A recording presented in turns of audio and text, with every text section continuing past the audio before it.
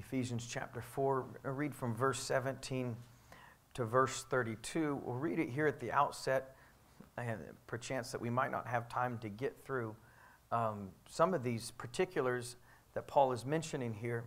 But Ephesians chapter 4, verses 17 to 32. This I say therefore, and testify in the Lord, that ye henceforth walk not as other Gentiles walk, in the vanity of their mind, having the understanding darkened, being alienated from the life of God through the ignorance that is in them, because of the blindness of their heart, who being past feeling have given themselves over unto lasciviousness, to work all uncleanness with greediness. Now he gives the contrast, but ye have not so learned Christ. So it's their mindset, their mentality that causes them to live and to act the way that they have. It's what they've been taught. It's what they've been nurtured in.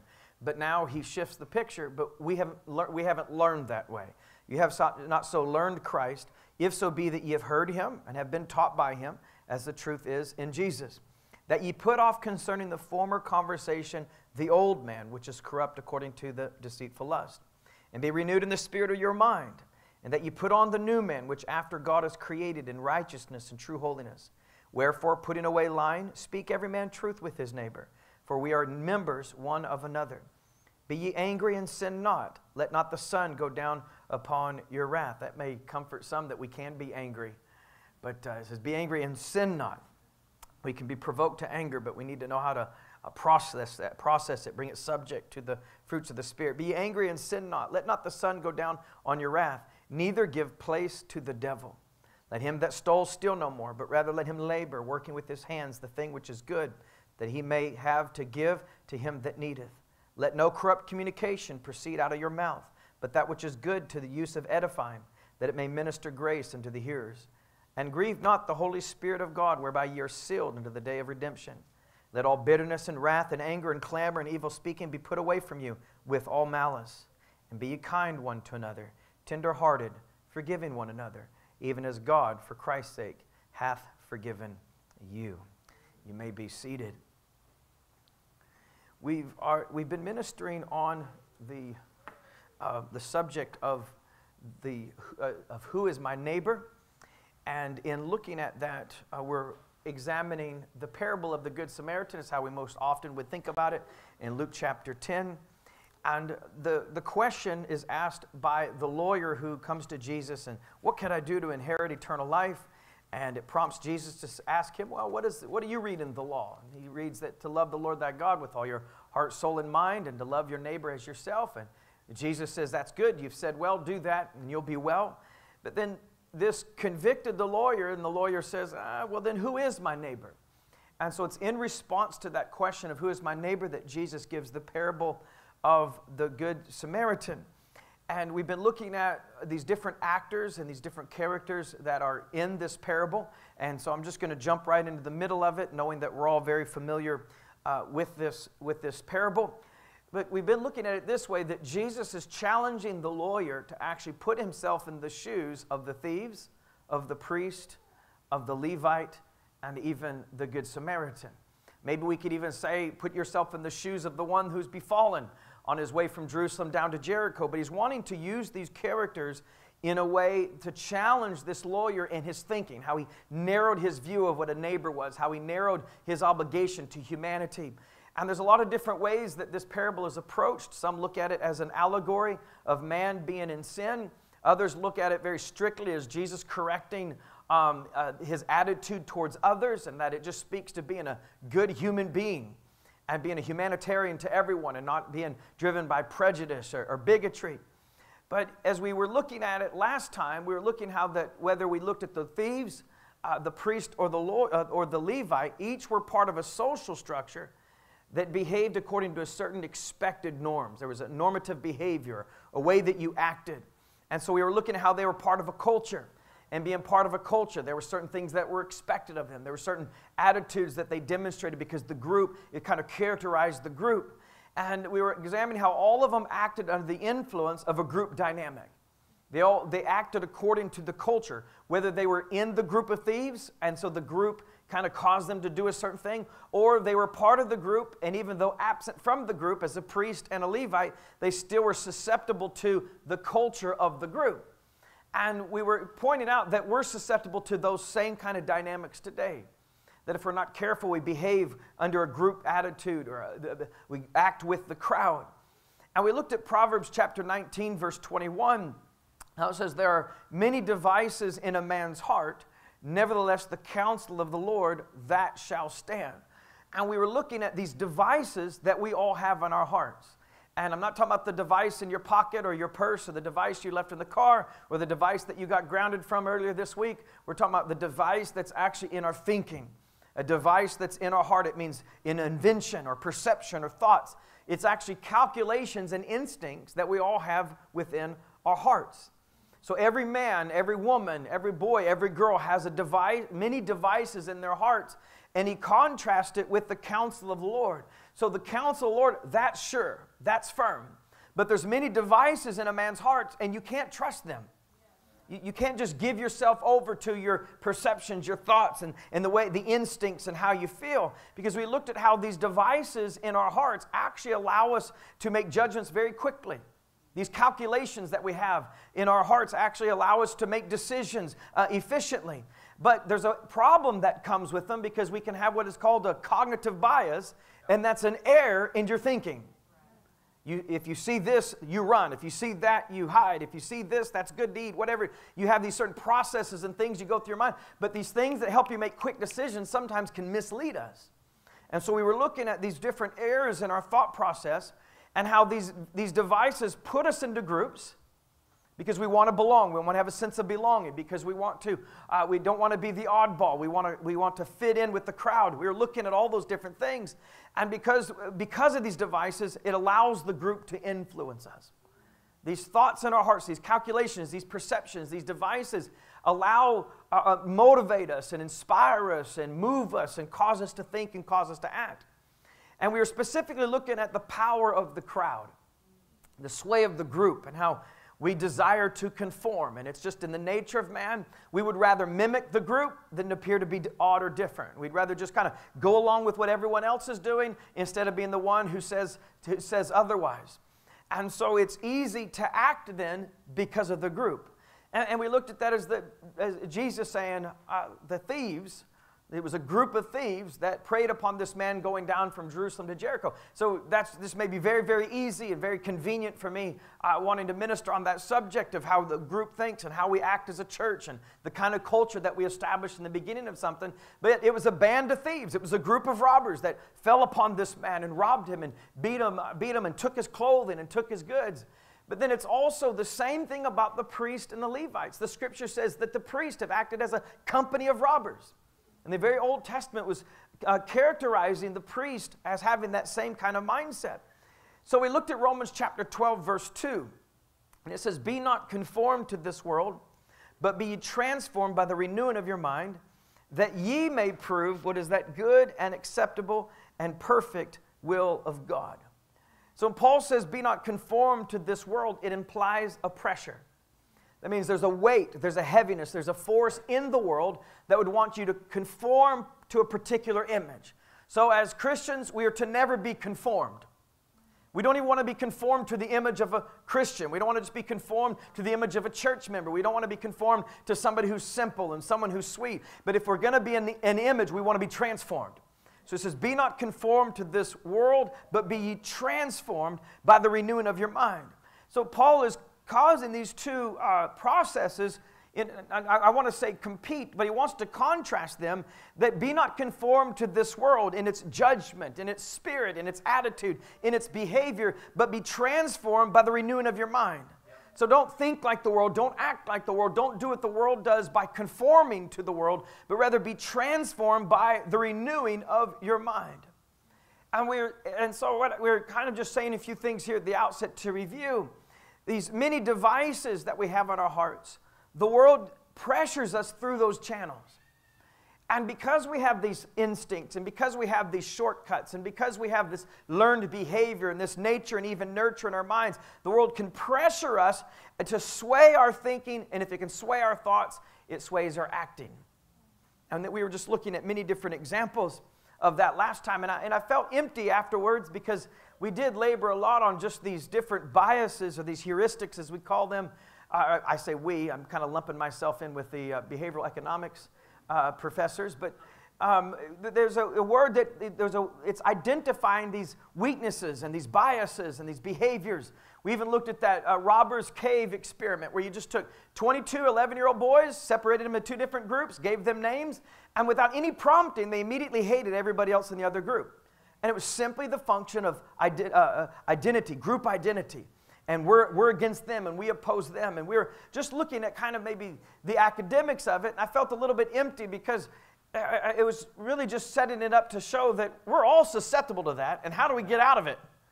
You really can't humanly. We used an example a couple weeks ago that even when you tell somebody that you have this bias and it's very, very difficult to overcome, and a lot of people don't see it and they're not quick to recognize it, and that's so with everybody, and then you ask the person, do you have it? Like, oh, no, I'm not like that at all. Because even being conscious of it, you can't necessarily overcome it. We looked at the conformity bias, bandwagoning, groupthink, echo chambers, the in-group bias, these many different things that just relate to our natural lives and our natural way of thinking. And we were using it to show that how we could all begin to act as a group, and even acting as a group come off pretty good. But that's not what God wants. That's right. God wants individuals to have a personal experience with the Word, and then by that, join us together in a family, because we all have our own individual experiences, and not create such a vibrant social community where we can just substitute a new birth experience. You can't do that. You can be very successful with group dynamics, but that's not what church is all about. It's not about just creating a vibrant group. And so if we have all these tendencies, a desire to conform, or there's echo chamber and groupthink and in-group biases, how do we guard against these tendencies? How is it that we can overcome these mechanisms? It's right there in Romans chapter 12, verse 2. Be transformed. It literally means be changed into another form. And though one day we know our bodies are going to be changed, right now our spirits are being changed and being molded into the right kind of character. And so we want to be transformed, changed into another form by having our mind, the renewing of our minds. That means the complete changing, the renewing of our minds. That's how we're going to overcome these devices in our hearts. You're not going to be able to do it by human think. If there's a problem with your thinking isn't going to fix your problematic thinking. Right? That's why we'll say this often, that the scientific discipline that has uncovered these things within the human thought process and with respect to social behavior and all these weaknesses in the psychology, the same discipline that diagnoses the sickness is not qualified to heal it. Only God is qualified to heal it. And in the message, God's power to transform, Brother Branham makes this statement, and I'm wanting to emphasize what power is. The Scripture says, be transformed by the renewing of your mind. There has to be a factor that influences that. And he says he sent his transforming power. God sent his transforming power to bring you out of this deformity of religion that you're in this deformity of chaos that we're in. God has sent his transforming power, his word, vindicated, proven, to bring you out of this religious deformity of ignorance that you're walking in, naked, blind, miserable, and don't know it. So the condition of Laodicea is, we're rich, we're increased with goods, we have need of nothing, but yet does not know that they're poor, miserable, blind, wretched, naked, that they're oblivious to it. They are in fact poor. They are, in fact, miserable and blind and naked, but yet in their thinking, they're rich, they're increased with goods, they have need of nothing. Well, what's going to get somebody out of that condition? The Word of God. That's why in Revelation 3 it says, it speaks and says, buy of me. Take this eye salve and clothe yourself, wash yourself, repent, because that's the only way that you can come out of it, is if the Word would draw you out, and being responsive to the Word, experience the transforming power of God. So it's this transforming power that brings you out of chaos. It's this transforming power that brings you out of mere religion. Because we realize that even if you go back to the beginning, when Adam and the woman fell and they clothed themselves in fig leaves, it represented a religion just to cover themselves. And religion is just a covering. We don't just want religion. We want a genuine experience with the Word and a relationship with Christ where I know I've been baptized into His body. I know I'm communing with Him. And then the dynamics of a local fellowship and the preaching of the Word nurtures that experience. I'm not just merely walking away from one idea to join another idea. That's just religion. And it takes God's transforming power to bring us out of the deformity of chaos of sin, the deformity of religion, into fellowship with Him. The Bible says in Hebrews chapter 4, verse 12, "For the word of God is quick and powerful and sharper than any two-edged sword, piercing even to the dividing asunder of soul and spirit and of the joints and marrow, and is a discerner of the thoughts and intents of the heart." So the word of God is quick, powerful, sharper than any two-edged sword. And that's the transforming power. Transforming power of God is quick. You think your thought processes are quick. You think your computation power is really, really good. I don't know how many gigs of RAM you think you might have or what your processor is running at. And I mean, the human mind is incredible when you think about it, because your mind is acting as a computer. And computers exist because of human minds. They're not just burped out of a volcano. I mean, it's people that program these things and think about these processes and put these things together, because it's a function of the human mind. This human mind is amazing, but the Word of God is quicker. The Word of God is more powerful. It is sharper than any two-edged sword. And it says it can actually divide among soul, spirit, and the body. That's what the Word of God can do. And in doing so, you read this, we could take other scriptures into this. The Word of God can minister to the body, it ministers to the spirit, it ministers to the soul. It's quick, it's powerful, it can divide even among these parts of the human. And this is a part I want to focus on. It's a discerner of the thoughts and intents of the heart. We have unconscious bias. We have unconscious thought processes. We have things that influences us, and we don't even know why. To the point to where there's some scientists that believe that you actually are not a free moral agent. That everything you prefer in life, you can bring it back to some event or circumstance that influenced you that way. And I thought, so I really don't like Dr. Pepper. I really don't. Somebody else did, or it was given to me, and that's just the reason why I like it, because I was 5 years old at a restaurant in San Diego, and I had, which it couldn't have been San Diego back then. You couldn't get Dr. Pepper in the West back then. But just something happened in your life, and now you like something, and you think you chose it, but it's just some other influence. And so the Word of God is actually a discerner of the thoughts and intents of the heart. The very things that we're unconscious to, the Word of God can enlighten us to them. The Word of God is a discerner of our own thoughts. We place this scripture sometimes in the dynamics of the Word independently discerning someone else's thoughts. And so maybe two different ways, like the preaching of the Word discerns your thoughts, and the preaching of the Word discerns your circumstances, or a gift of discernment that could uncover something in your life. You say, well, that would have to be the Word. But the Word works within yourself. The Word of God within yourself by the Spirit of God is a discerner of your thoughts and the intents of your heart, so that you can judge your own behavior. Yeah. You can judge your thought process. So when we say, well, we have these biases, we have these weaknesses, we have these tendencies in our flesh, how can we overcome these mechanisms? We need the Word to examine our instincts. We need the Word to examine our judgments. We need the Word to inspect our devices.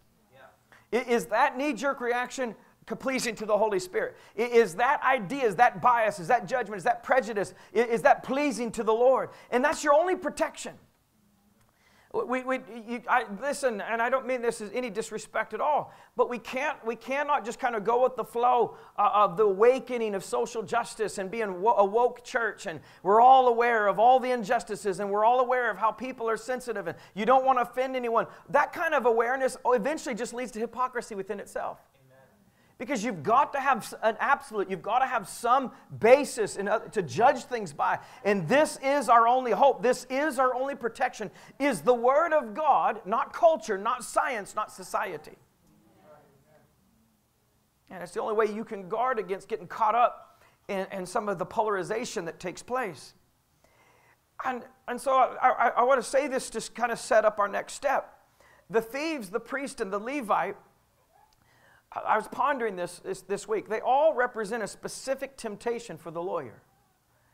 That in some way the lawyer ought to have been able to identify with the challenge that each one faced. Whether it be the thieves, whether it be the priest, or whether it be the Levite, he was being challenged with very specific roles or attitudes or behavior or temptations that he realized, I wrestle with these things. I fight these things. He's being challenged in the end. Well, which one do you think was neighbor to the one who fell among thieves? And he answered correctly. But you notice in answering, this is really interesting to think about this.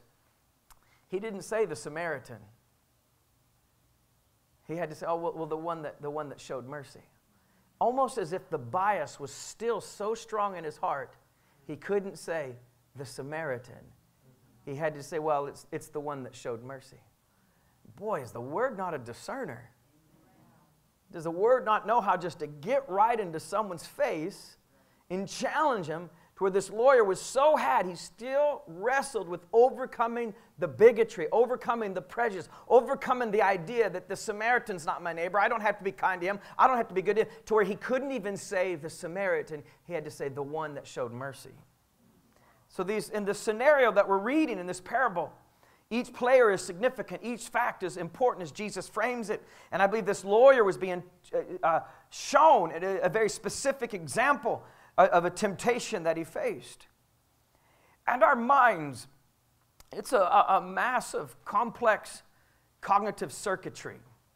If we want to think about wires and circuits and nodes and all sorts of hardware and software, whatever, it's just a massive, this complex circuitry in our heads that's been programmed over thousands of years.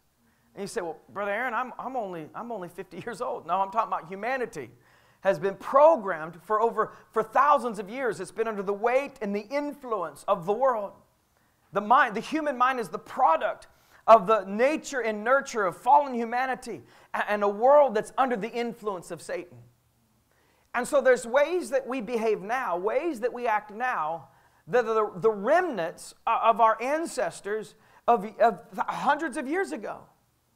That this is the way that they lived. This is the way that they acted. They had to be quick to recognize certain kind of threats, and they had to respond to certain things, and they had to endure certain things. And you say, well, this is some kind of evolution. Well, it is some kind of evolution. We're the product of hundreds of years of development of our bodies and our psychology and our thinking as humans. And I'm wanting to emphasize this. That's the product of a fallen nature and then the nurture of a fallen world. In Ephesians chapter 2, verses 2 and 3, Paul expresses those things in these terms. He's talking about those that have been quickened, but now he says in Ephesians chapter 2, verses 2 and 3, wherein in time past you walked according to the course of this world. So there was a course that you walked in before you were quickened. And that course was determined by the world. In times past, before you were born again, before you were quickened by the baptism of the Holy Ghost, you walked according to the course, the way, the flow, the influence of the world, according to the prince of the power of the air. So there was an unseen power, the prince of the power of the air, the hidden springs that were shown even in the book of Daniel, where we see demonic forces that rule governments, that opposed Michael, and these things that take place in hidden realms. The prince of the power of the air is moving the course of this world. He says, the spirit that now worketh in the children of disobedience, among whom also we all had our conversation in times past, in the lust of our flesh, fulfilling the desires of the flesh and of the mind, and were by nature the children of wrath, even as others. So by virtue of your first birth, which all of us here tonight, we can guarantee you had a first birth. And so we all being here, we have a way that we should look at this and identify with it. By virtue of our human experience, being born of a woman, we have in our flesh and in our mind lust and desires, instincts and wants and particular needs, ways that we're influenced. And Paul is just telling us what we already know. He's just using a very thought-provoking language to say that when we were born, we all had our lives in times past, fulfilling the lust of our flesh, fulfilling the desires of our flesh, following the course of our mind, what we wanted. And by virtue of our first birth, we were by nature, we had in ourselves the same kind of lust, the same kind of desires as someone who would forever be lost. The children of wrath, people who are ordained to wrath. Don't think that when you were born the first time that there was something in your first nature that made you different than those who cannot receive Christ or those who cannot serve Christ. It has nothing to do with your first birth. So we are by nature, by our first birth, subject to lust in the flesh. And because we have this in our nature, then the nurture of the world can just move us where it wants us to go. That's why marketing is successful. That's why I feel fairly confident that some of you this week already, even though it's Wednesday, succumbed to some sort of advertising and bought the product or signed up for the service. You're like, wow, is it really that good? Is it really that amazing? Sign me up. And it's because they know how to market things. They know how to share things. They know how to spin things. They know how to get you craving something. Because it's just the way that the world works. And so it says the course of this world, the prince of the power of the air, the spirit that works within the people for preying on the lust of your flesh, the desires of the flesh and of the mind because of your nature. Now, it says this in 1 John chapter 2, verses 16 and 17. 1 John chapter 2, verses 16 and 17. Now, notice how succinctly he summarizes this. For all that is in the world. He's telling us, love not the world nor the things of the world. Because if you love the world, the love of the Father is not in you. For all that is in the world, the lust of the flesh, the lust of the eyes, and the pride of life, is not of the Father, but is of the world. So we can summarize everything that is in the world, that Paul is even talking about the course of this world, the course of this world, the force of this world, the pressure of this world, the conformity of this world is lust of the flesh, lust of the eyes, pride of life. If you're going to be tempted, it's going to fall into one of these categories. If you're going to be swayed or moved to sin or to doubt God or have a weakness in your flesh, it's going to be some element working upon the lust of the flesh, the lust of the eyes, and the pride of life. It is these three lusts and this pride that the woman was tempted with in the Garden of Eden. It is these very same lust, the lust of the eye, the lust of the flesh, and the pride of life, the very same things that tempted Christ in the wilderness. It's the very same things that tempt all of us on a daily basis because we are by nature subject to the lust of the flesh, the lust of the eyes, and the pride of life. It doesn't even have to be evil. Oh, I'm craving to do drugs, and oh, I'm lusting after this. It doesn't even have to be that. It's just the normal appetites that we have that the world that uses to cause us to conform, to motivate us, to push us, to prod us, to make us do things that we otherwise wouldn't normally do and do things that are displeasing to God. And it says, all that in the world is the lust of the flesh, lust of the eyes, and the pride of life. And those things are not of the Father, but of the world. So he says in verse 17, and the world passeth away, and the lust thereof, but he that doeth the will of God abideth forever. There's your answer. If all that is in the world is the lust of the eyes, the lust of the flesh, and the pride of life, you say, well, then what do I do? If all that is in the world are these three things, how in the world am I going to live beyond those, get beyond them, live above them, not be subject to them? How am I going to do it? Well, do the will of God. But that's the escape. All that is in the world is the lust of the flesh, the lust of the eyes, the pride of life. How am I going to do it? How am I going to do it? The Bible says he will with the temptation. Paul said, no man is tempted above that which he is able, but God will with the temptation, hath with the temptation made a way of escape that you're able to bear it. So there's no pride of life, there's no lust of the flesh or lust of the eyes that God has not somewhere tangential to it, somewhere in the temptation, somewhere in the lust, somewhere in the pride. God has not set a door before you that you can walk through in obedience to him and escape these tendencies. All that is in the world, the lust of the flesh, the lust of the eyes, and the pride of life, stand opposed to the will of God. You cannot fulfill the will of God and the lust of the flesh at the same time. You cannot fulfill the will of God and be operating according to the pride of life at the same time. Now, in the church age book, when Brother Branham writes the church age book in chapter 9, he's looking at how to him that overcometh will I grant, and these different scriptures. He says, now, what are we to overcome? And he says, that is the normal question to ask here. But that is not the actual thought of this verse. For it is not so much what we are to overcome, but how we are to overcome. Now, if I could maybe even say this as a way of subjecting myself, opening the door for criticism. Last Wednesday was probably a lot of what we are to overcome. The cognitive biases, weaknesses and tendencies that all exist within the human mind and all related to the power of the group, the power of the crowd. And that would be what we're to overcome, but now it's being distilled down to this. It's not so much what, but how. He says, now this is logical, for does it matter? For does it matter much what we're to overcome as long as we know how we can overcome? Right. If we know how to overcome in every situation, it's not necessary that you know what. I just need to know how. If I know how to in every situation, I don't need to know what I'm going to face. I just need to know how I'm going to overcome it when I face it. A quick look at the scriptures, which involve the Lord Jesus overcoming, will bring out the truth of this proposition. In Matthew 4, wherein Jesus is tempted of the devil, he overcame the personal temptations of Satan by the word and the word only. That's what he used. Even when the word was quoted back to him, he used the word back. And you realize that there's a way that he approached him to prey on the lust of the eyes, the lust of the flesh, and the pride of life. Oh, does not the scripture say this about you? To maybe force him into doing something to where the angels would bear him up. Prove to me that you're the Son of God. And the lust of the eyes, the lust of the flesh, and the pride of life, all in a way. Look at these kingdoms. I can give them all to you. Trying to prey on these things. And what did he use to combat it? Not logic. He didn't rationalize. He used the word and the word only. And each of the three major trials that corresponded exactly to the temptation of the Garden of Eden, the lust of the flesh, the lust of the eye, and the pride of life, Jesus overcame by the word. Eve fell to the personal temptation of Satan by failing to use the word. Adam fell in direct disobedience to the word.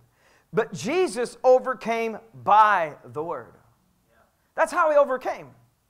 And we won't have the time to get into it tonight, but maybe I'll just lay a little bit of a seed in there. When Brother Branham preaches, how can I overcome? You overcome by the word and humility. Amen. And so he's saying he overcame by the word. And he says, and right now this is instructive to us. I'm not the woman in the garden. I'm not Jesus in the wilderness. But right now, let me say that this is the only way to be an overcomer. Also, it is the only way that you can know if you are overcoming, because that word can't fail. What a better metric to come up with to measure ourselves by. The world has all its balance sheets and all its signatures and everything that it looks for to determine whether or not you're successful. And you can identify success merely by the fact that you're overcoming. That's what makes a successful Christian. Not your balance sheet, not what kind of model car you're driving, not how fancy things look or how blessed you may be in the natural, but am I overcoming? Am I growing in the Lord? Is there a trajectory where the Spirit of God has lifted me higher into greater realms of fellowship and deeper in the Word of God? We are successful when we're overcoming. And he says the only way you can know if you're overcoming is by the Word. Not if your neighbor tells you, wow, I've just noticed you really know how to cut your grass. And I really noticed that everything's just perfect. You must be a perfectionist. Nothing is out of order. My goodness, your garage is absolutely amazing. I'm astounded by how neat and clean everything is. I'm amazed at how much money you make. And I've never even seen a car that nice before. Those are just all things that speak of someone being disciplined and taking good pride in their things, which we all should. But success, real Christian character is measured by overcoming. The only way that you can be an overcomer is by the word, and it's the only way you can know if you're overcoming is by the word.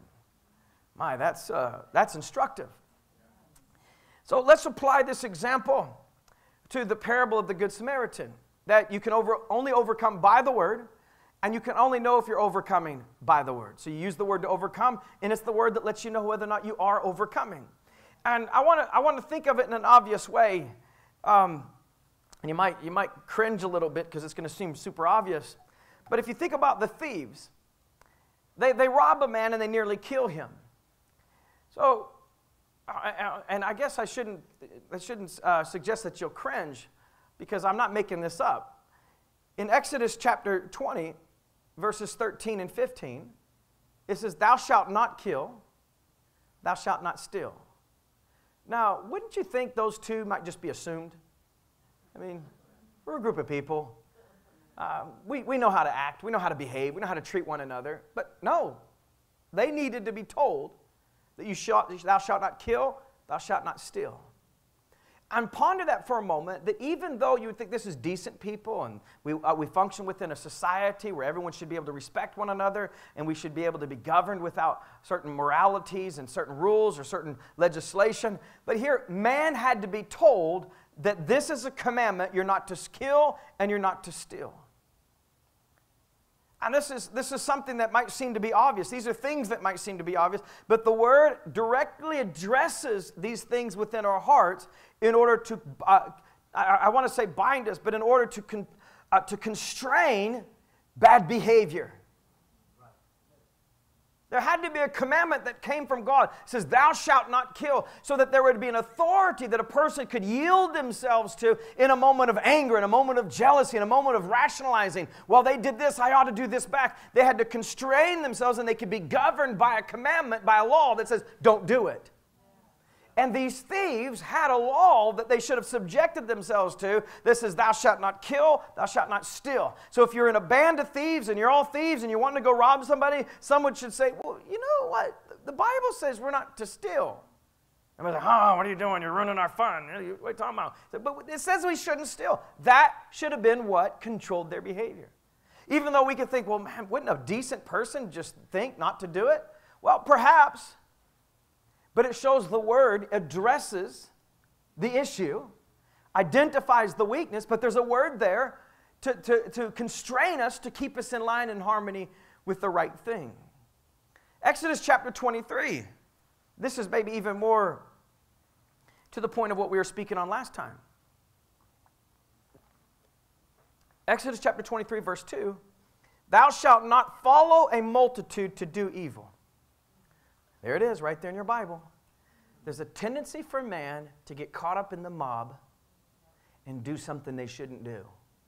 So there's a word there that says, don't follow the crowd to do something wrong. Why? You won't be justified just because everyone else is doing it. You cannot just say, well, thousands of others were doing it. Everybody else cheats on their taxes. Everybody else does this. Everybody else does that. There's no excuse.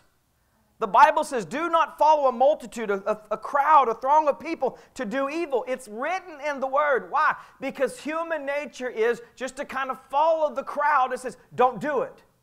This is a word that we have that can become a part of our database, as it were, that motivates us, that enlightens us, that instinct that's there whenever the crowd is rising up. Something's happened. A group's going one way. There's something that rises up in your heart as a discernment. It says, wait a minute. The word of the Lord says, don't follow a multitude to do evil. And your discernment kicks in and you stop and say, hey, whoa, wait a minute.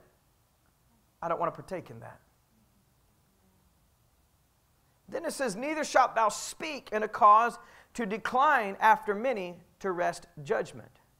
Now, I could keep reading that to you and it won't get any clearer.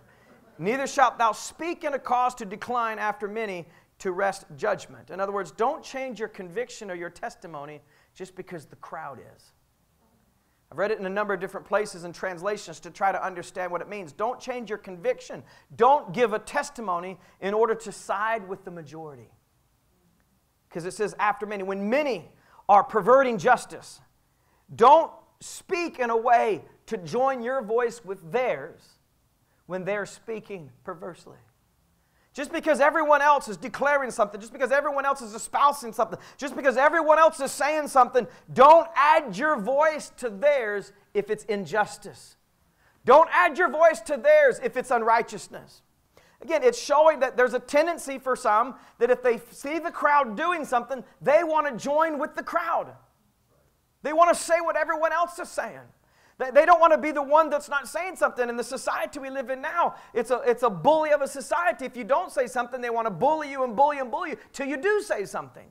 And the Bible says don't. If it's an injustice, if it's not right, if it's a perversion of righteousness, do not add your voice to it. Why does the Bible even speak like that? Because it's human nature to do it.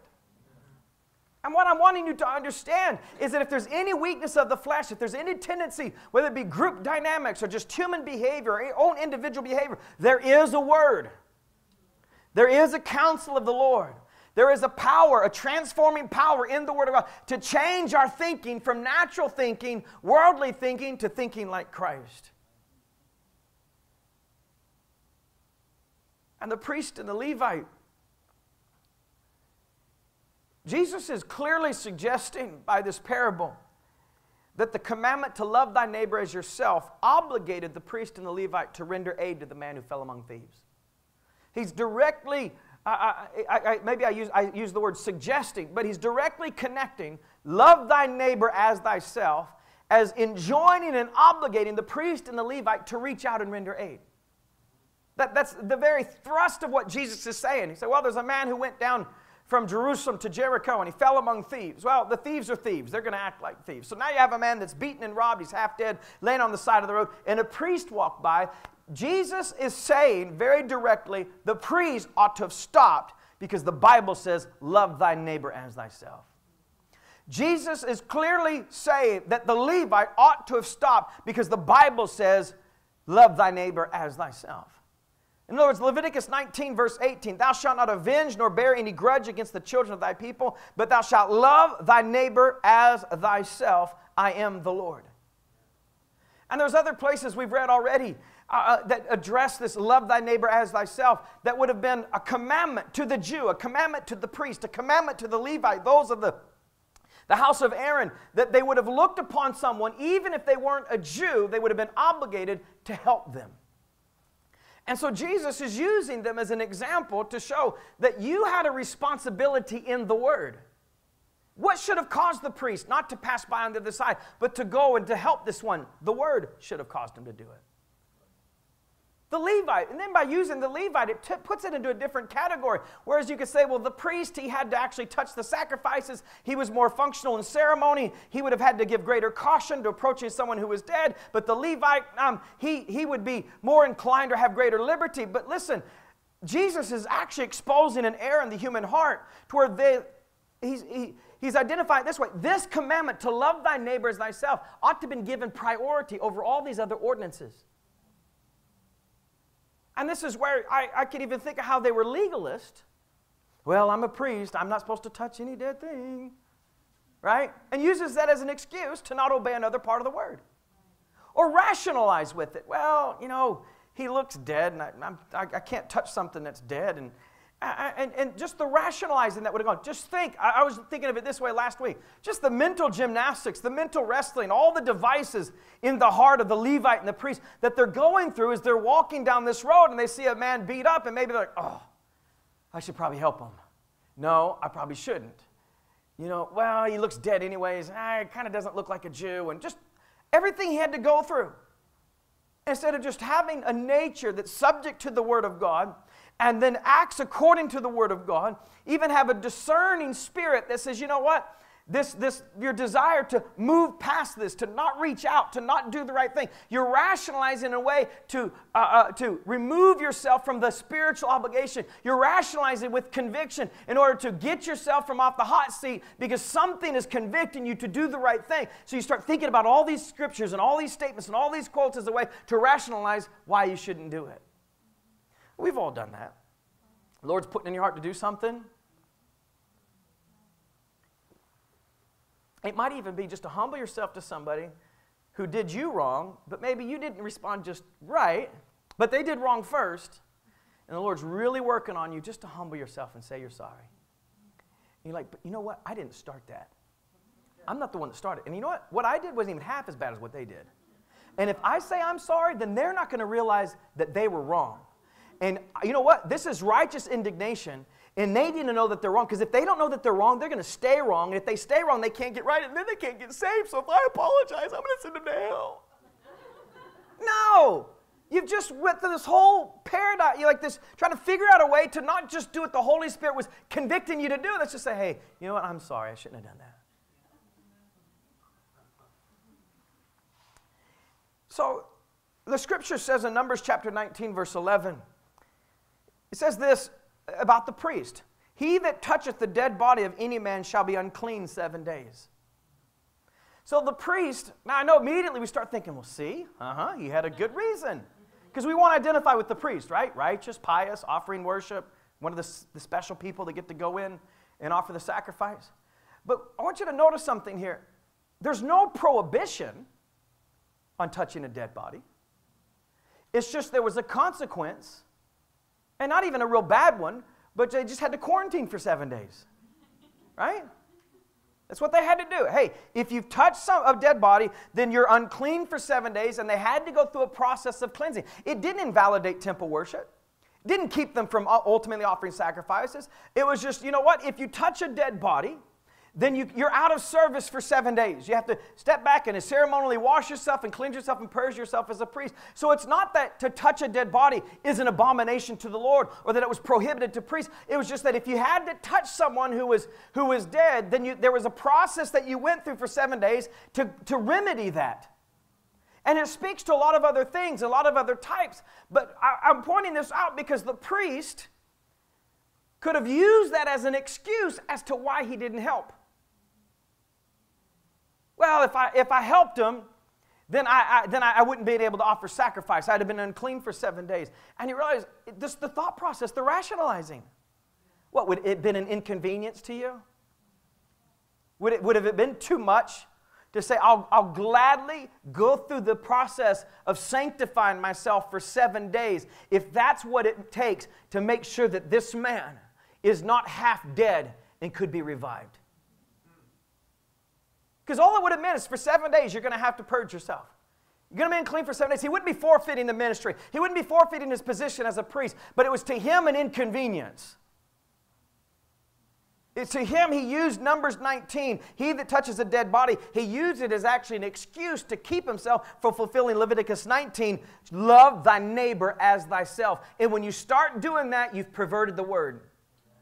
Because you can't take one prescription or obligation or something in the Word of God that you're required to do and make it compete with another requirement in the Word and then weigh them and say, well, I'll do this but not that, because if I do this, then I won't be able to do that. Right. Notice what it says in Exodus chapter 23, verses 4 and 5.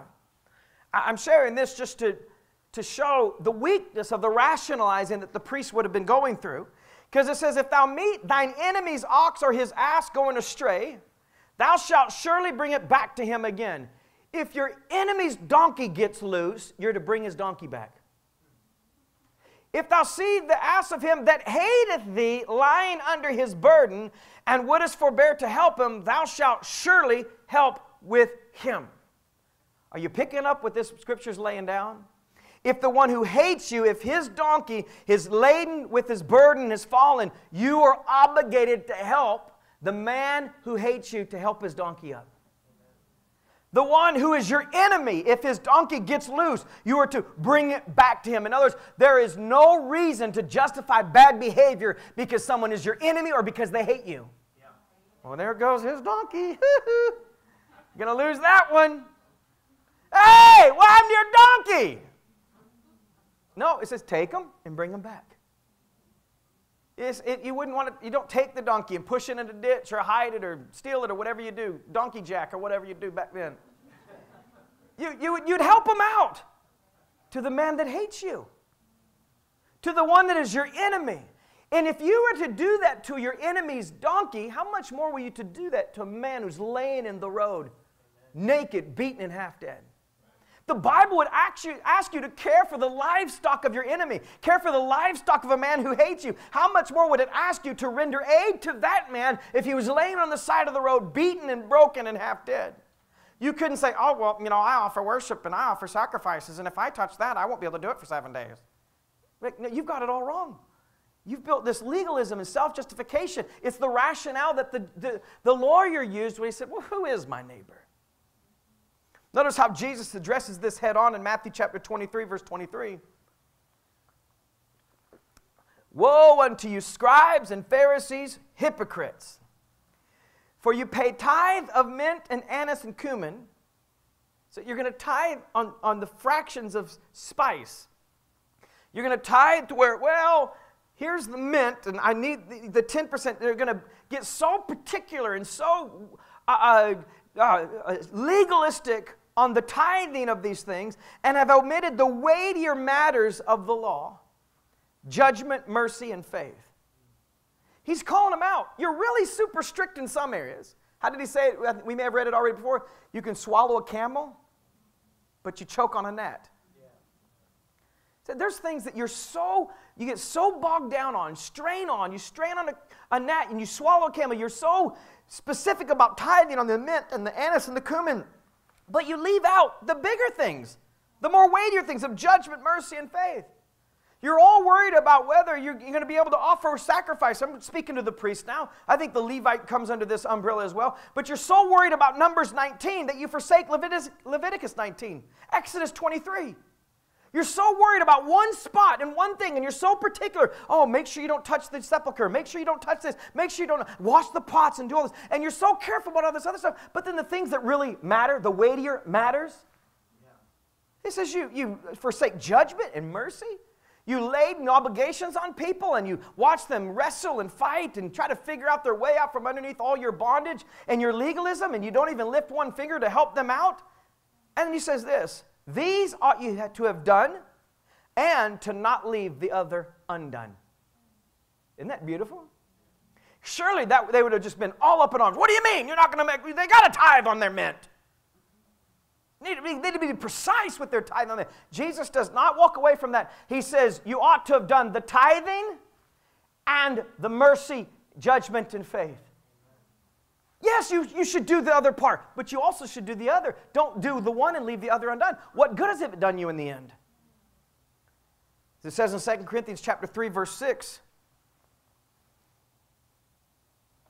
he says, who also hath made us, Christ, God hath made us able ministers of the New Testament. Let's make ourselves all included in that. We're able ministers of the New Testament. Yeah. Not of the letter, but of the Spirit. For the letter killeth, but the Spirit giveth life.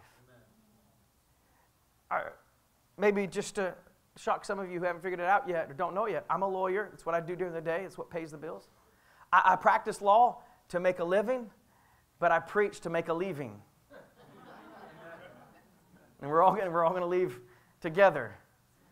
So the practice of law pays the bills. The word is going to make me escape them all one day. And so in the practice of law, there's a particular area that I practice is in securities. It's actually written in one of the major areas that I focus on. In the preamble to it, in the introduction to the rule, it basically says, look, technical compliance with the following doesn't matter if whatever you're doing is a scheme to avoid registration or to avoid breaking the rule. In other words, the spirit of the rule has to be honored, not just the letter of it. If you do everything in order to meet the requirements as a scheme to avoid the consequences of not meeting the requirements, you haven't really met the requirements because the spirit of the law matters. And that's exactly what Jesus is saying. He's saying, Paul is saying, look, we've been made ministers of the New Testament, but not just the letter of it. Did you do this? Did you do this? Did you do this? And just the legalistic, the black and white of it, but the spirit of it. Because the letter kills, but the spirit giveth life. Legalism kills. Legislation kills. Revelation gives life. Revelation liberates. You would desire for someone to do by revelation, not by education. You don't educate people into things. It's education, legislation, and legalism that creates horrible group dynamics where everyone's just doing it because what we read last time, I better go to church or I'll be considered a backslider. Horrible, horrible dynamics. You want people to willingly give, willingly participate, willingly act, and it has to be done by revelation. He says, the letter killeth, but the Spirit giveth life. You realize if we make this application to Jesus Christ, those that knew the letter the best are the ones that put him to death. Yeah. And they crucified him by the letter. They said he was guilty according to the letter, but they missed the spirit of the letter that said, this is the one who brings you life. Yeah. So search the Scripture. They are the ones that testify of me.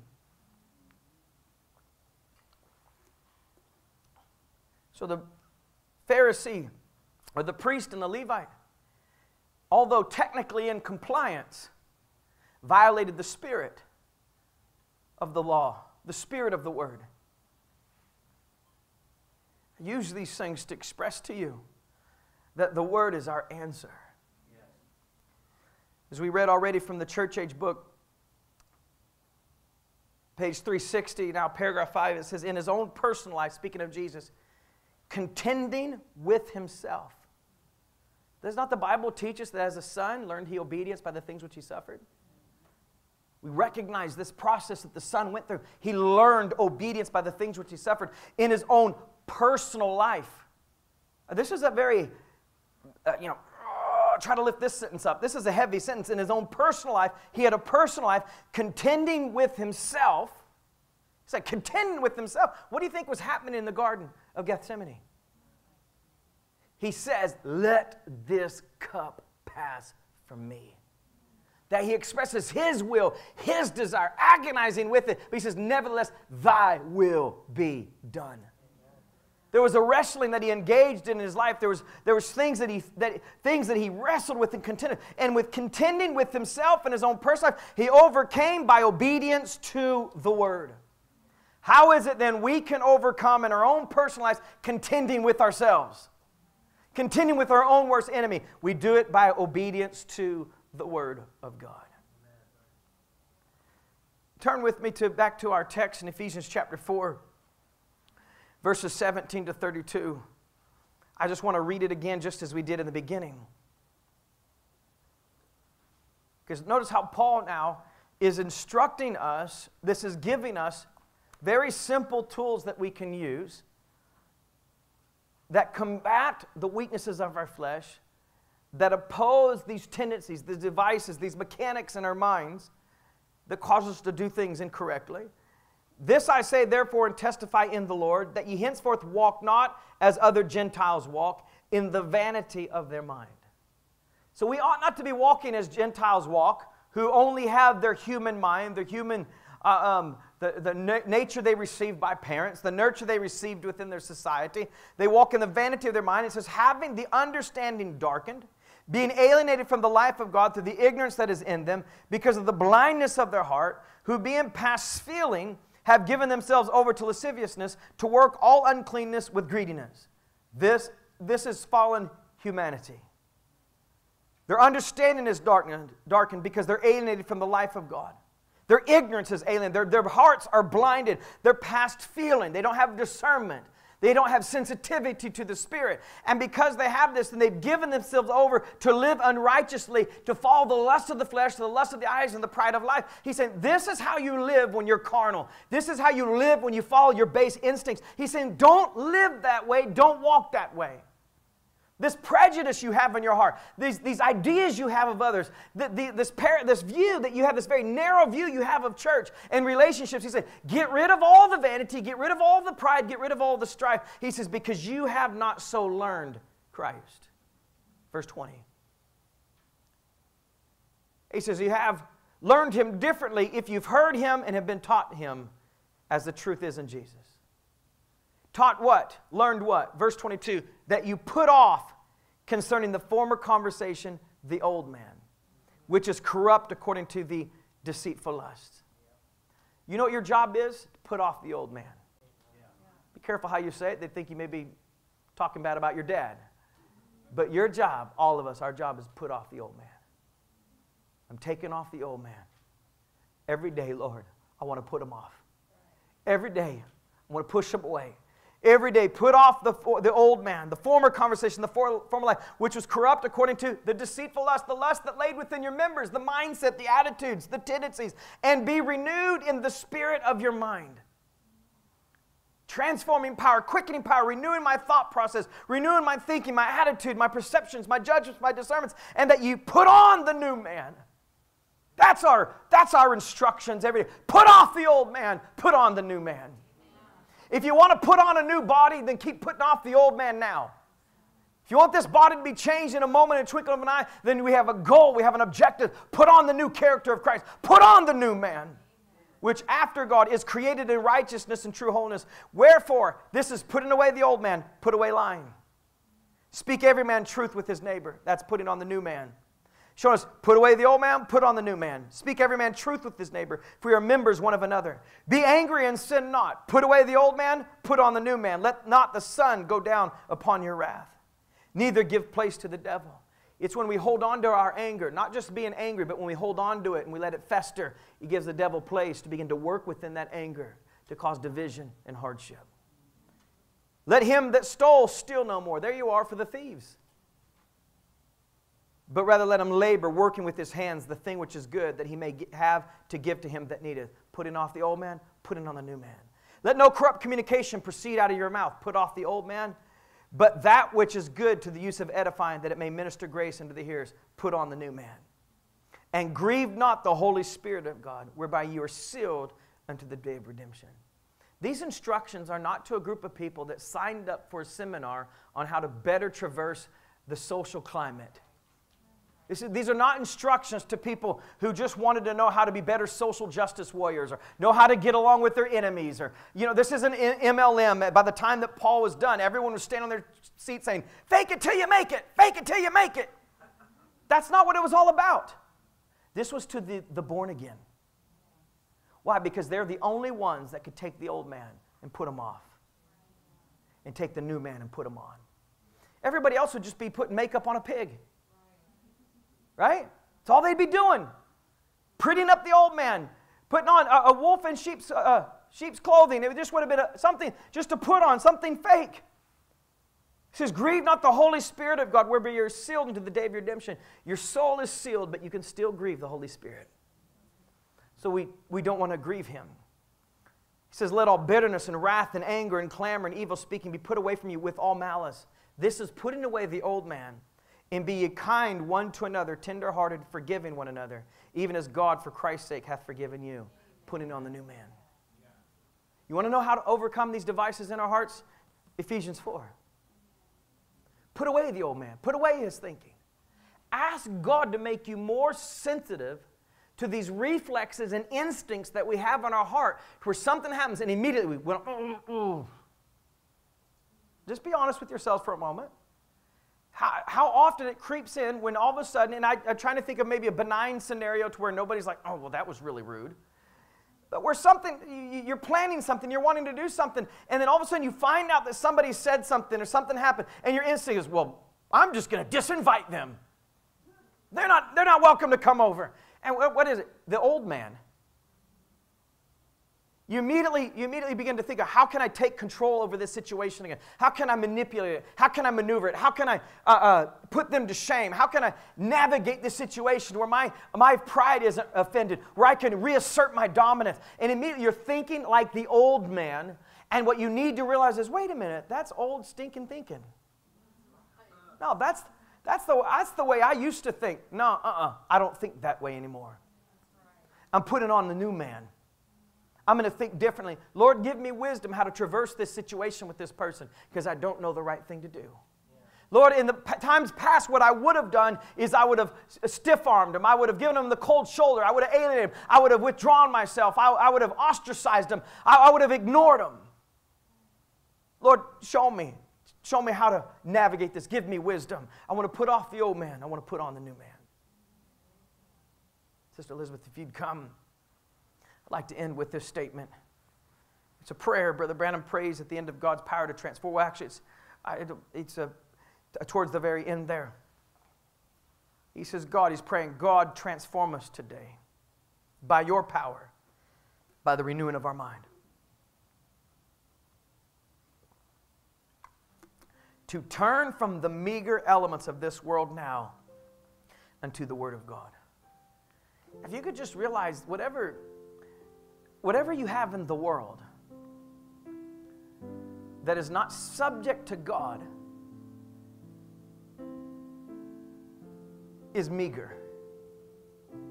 Regardless of how big the talent is or how wonderful the skill. If it's not subject to the Word, it's meager. What's the song we sing? Little is much if God is in it. It's the little if God's in it. That's greater than all the big, meager things that we have in our lives. Turn from the meager elements of this world unto the Word of God. That's how we're transformed. And may we be renewed by the transforming power of God upon the seed that's in our hearts that we believe, unto creatures called sons and daughters of God. This is my prayer to you, Father, for the people. In Jesus' name. He says, amen. This is our prayer. This is your prayer. You say, this is my prayer? Yes, this is your prayer. This is your heart's cry. This is why you hunger. This is why you thirst. This is why you're not satisfied with just playing church. This is why you're not satisfied with religion. You want to be transformed. You know there's more. And the more is the seed of God inside of you. If it hasn't been born again by the baptism of the Holy Ghost, it's always going to be crying out to be quickened. Crying out for expression. The seed cries out for expression. And that's the desire to see a seed surrendered to God through the baptism of the Holy Ghost, be quickened to life. And then we're transformed into the image of sons and daughters of God. Turning away from the meager elements of this world to the Word of God. I want to be renewed by the transforming power. That's your desire, Lord. Keep renewing my mind. Keep renewing my mind, Lord. Keep renewing my mind. That's our only hope. That's our only defense. That's the only way to overcome. Let's stand to our feet.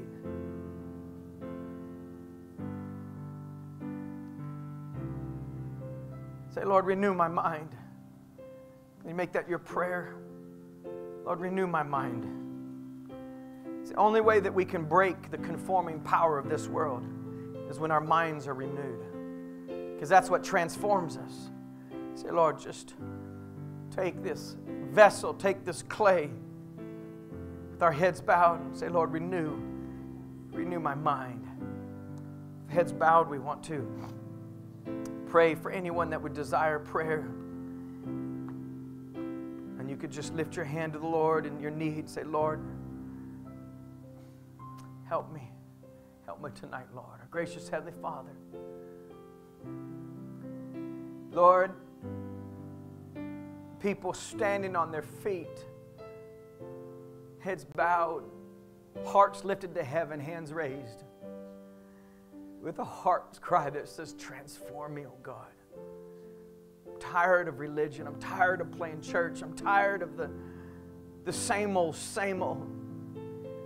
Lord, I pray that you would meet them where they are right now, Father. Lord, it might even be that we're so long been trapped into this attitude and this mindset that we're like that bird that was chained to a post, that walked the same circle for so long that once the cord was broke, he didn't know he was free. May there be a soul that hears the cry today that they're free, and they can go free from the circle of treading upon the same thing time and time again. May they go free. And Lord, I pray tonight for those that are here, those that would be streaming.